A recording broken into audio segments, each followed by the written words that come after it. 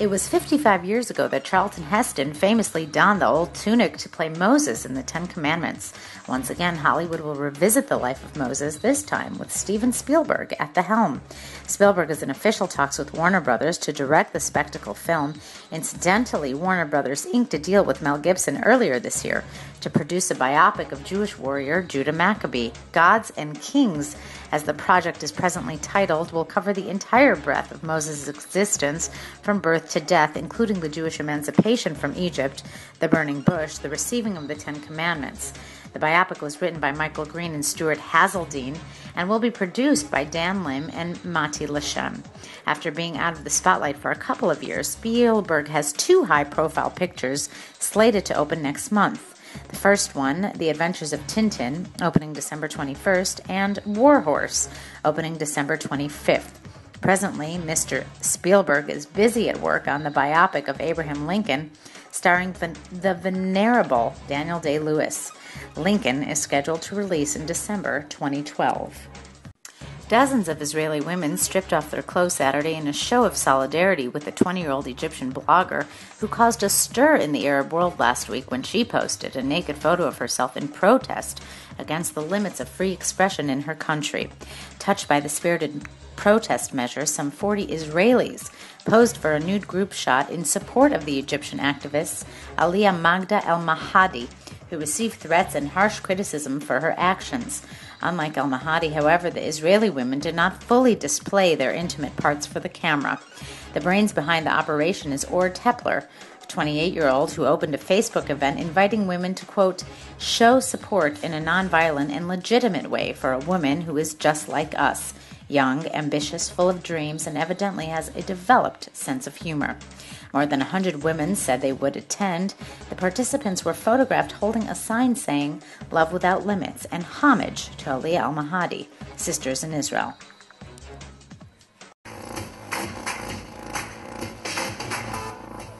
Israel Fashion Week opens Sunday night at the residence of Italian ambassador with a cocktail reception honoring Italian designer Roberto Cavalli.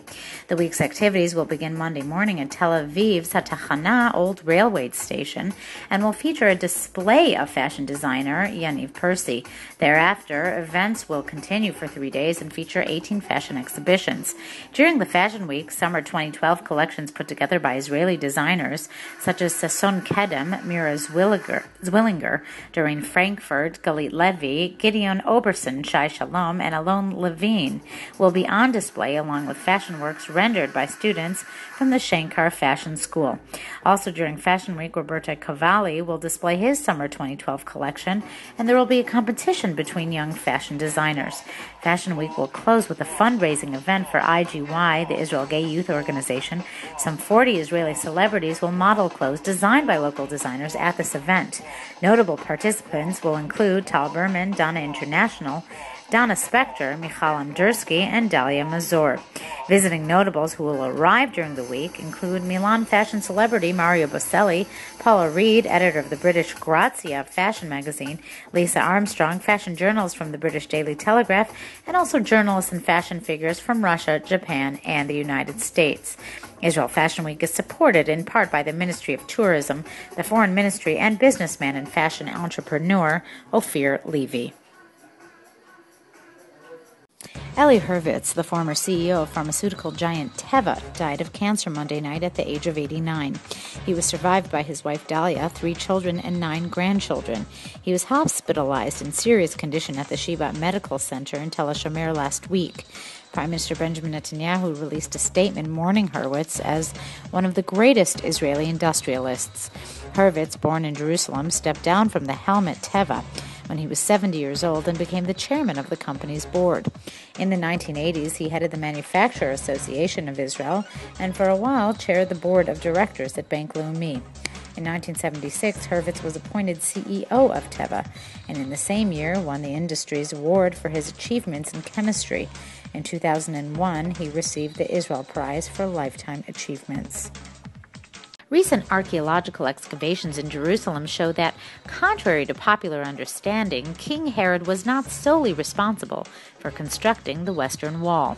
Israel's Antiquities Authority announced Wednesday that the discovery of a mikveh, a Jewish ritual bath, alongside Jerusalem's ancient drainage channel challenges the conventional archaeological perception that Herod built the wall in its entirety, saying it is now evident that construction was completed at least 20 years after Herod's death, believed to be in 4 BCE.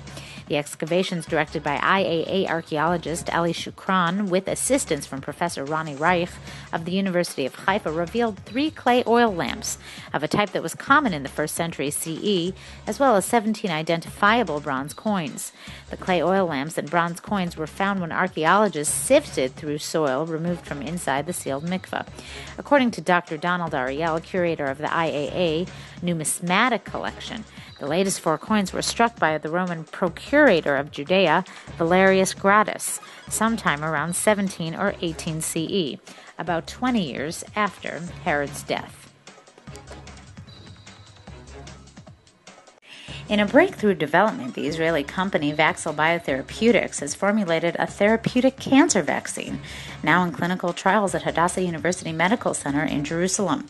If all goes well, the vaccine could be available about 6 years down the road to administer on a regular basis, not only to help treat cancer, but in order to help the disease from recurring.